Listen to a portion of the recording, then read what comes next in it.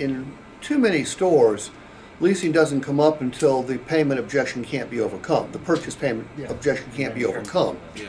And then I can see how it might anger a customer. Yeah, it's perceived as a less viable option. Right. Why are you bringing it up at the very end as a last ditch? Yeah. But you know, leasing is nothing more than another way to pay for a car. That's all it is. All it is. Yeah, Like it's creative financing. It's a different type of financing. I would want to bring, you know, you brought up half a car this morning, Susan. Half a car made sure that leasing was brought up early as an option. Yeah. Okay?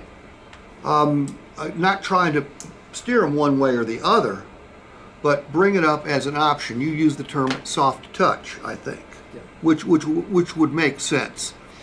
That way, if I do get into a situation as a customer where I'm looking at a payment that just is too uncomfortable for me to say yes to, then we have another way to finance it. And that's all leasing really is. But do lots of people have negative impressions of leasing? Yes. Yeah, they do. Guys like